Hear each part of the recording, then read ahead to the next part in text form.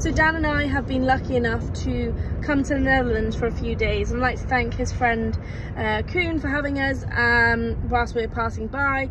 And just a few quick facts about the Netherlands. So wheat is our major crop at home. Wheat is their break crop here. They do like potatoes, wheat, sugar beet, wheat, so it's their break crop. They plough everything because he was saying it's way too wet and there's too many birds. If they didn't plough, they wouldn't get a crop up. They have to be very, very cautious with their drainage system. If they don't control it properly, it will flood their whole land and there'll be nothing left.